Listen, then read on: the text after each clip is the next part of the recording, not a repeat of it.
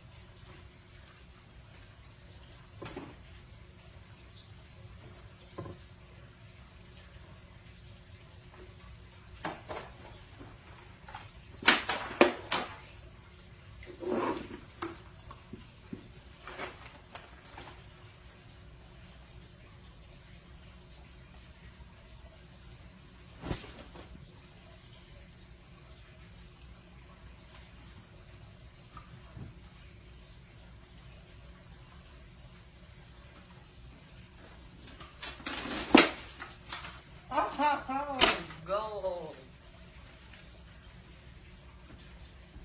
Try for it.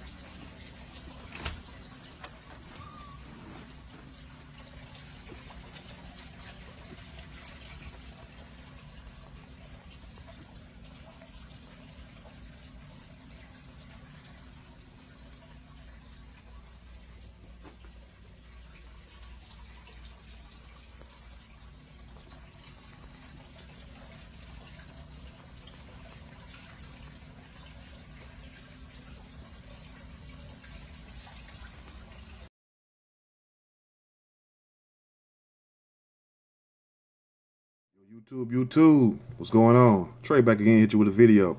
This video right here is about a crazy ass woman who basically gets so mad that her husband exposing her for cheating on him that she tears up the house. Not him, she tears up his house. So evidently, I guess the house was in his name. You could tell it's a man's pad because everything around there look manly. Ain't no feminine stuff nowhere. Kind of like here, right here, except for my little flowers back there, and I love plants. But anyway, this guy basically confronts his wife about her cheating, and she do the unthinkable. And I ain't talking about the Alicia Keys.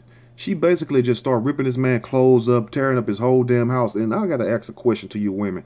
Why when you all get mad, the first thing y'all do is go grab a guy's clothes? Either you cut them up with scissors, or you set them on fire, or you put bleach on them. Now, how would you feel if somebody go grab some of them cheap-ass clothes that some of y'all buy from the Dollar Tree, and I don't even think they sell clothes, or you get from Goodwill, or Fred's, or one of these damn cheap places, and start tearing that shit up? You see what I'm saying? I don't understand that. It's a difference between being mad and angry than just being a goddamn child. You think I'm finna sit up here and, number one, she's the one wrong. He's not wrong. He didn't do anything wrong. For all we know, he was probably at home or he was at work taking care of business because he got a nice little pad for himself. He carved out a nice little piece for himself. Now, did she come and add anything to that? I doubt it, because I'm gonna tell you something. What I found out, 9 times out of 10, if a woman worked for something, she ain't gonna be too quick to tear it up. So that's his stuff. Now, was they separated or she had her own place and she was over there visiting him? I don't know. But if that was her stuff, I guarantee you she wouldn't have tore it up like that. Now, this got to remind you of something right here. We see a lot of quote unquote women, black women tearing up people's stuff and acting a fool also. But you got to understand, fools come in all colors, shapes, and sizes. It don't matter what color a person is. If they're going to act crazy, they're going to act crazy. So you need to understand it also. Because it don't matter what color you are, how big and how small you are. When a person want to act a damn fool, guess what they're going to do? They're going to act a fool. It's up to you to accept that or move on. But even after the fact that she was busted for cheating, what she should have done is either said, I'm sorry, or left, or went somewhere and sat her ass down. But to sit up here and tear that man's shit up, it shows you she didn't have no respect for him anyway. And that's probably the reason why she cheated. Because she don't have no damn respect for you. Because I'm telling you something. If you fellas, you ain't got no respect in your house, that woman was subject to do anything to you. You know, I done been there, done that before. Also, where I was with someone and, you know, they'll get mad because you telling them about their says like, how you going to get mad when you the one out here doing shit, when you the one trying to set me up? You know, how you going to get mad at me? How you going to send your homegirl at me like I'm a damn fool, like I'm stupid or somebody, like I ain't never seen you and this big ass girl together nowhere? But that's a different story. I'll tell y'all later on about that. It's funny. But anyway, so what you would have done, fellas? That's why I want to know, because I like to be direct. What you all would have done if that was your quote unquote crazy ass wife? What would you have done if she would have started just tearing up all your good stuff? It didn't matter if you had your good pair of shoes to your Jordans to your damn Gators or whatever. How would you feel? I know I would have went the hell off. I probably would have grabbed the ass by her arm and slung her out my house, and then called the cops. You know, I would have made sure that camera on. But I'm not finna sit there and watch you tear my damn shit up. I work too hard for my stuff. You know what I'm saying? I work too hard for my stuff to let anybody come tear it up. I wouldn't even let my damn dog tear it up. He'll get it too. You know, so what you expect from a human being? You know, when you sit up here knowing basically what it is that you're doing, this is why you have to be careful who you be with. And see, I believe in the shit test, you know, and I have to confess, I believe in the shit test. You have to put people through certain tests. And the reason why I say that is to show if they're worthy, because not everybody is worthy of your love, boo-boo. Not everybody is worthy of your love or your time. And to me, time is precious. Time is my life. Time is like blood. You know, and if I'm willing to give you my blood, aka my time, which is a metaphor, because I like to use metaphors, you know, I deserve the utmost respect. I deserve the utmost loyalty. You know, you ought to look at me as a king, just like I look at you as my queen. If you can't do that, get the hell out my house. Because guess what? Guess what? I would not be staying in nobody's house without my name being on the lease, without it being mine. I did that shit when I was younger. No, you better get your own place.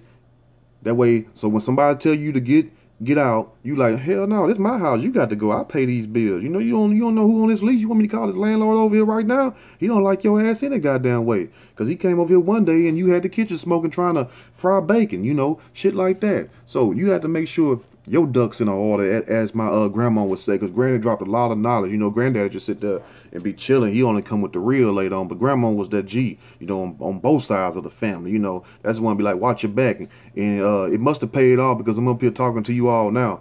But you have to be a crazy ass man, weak, really, to sit up here.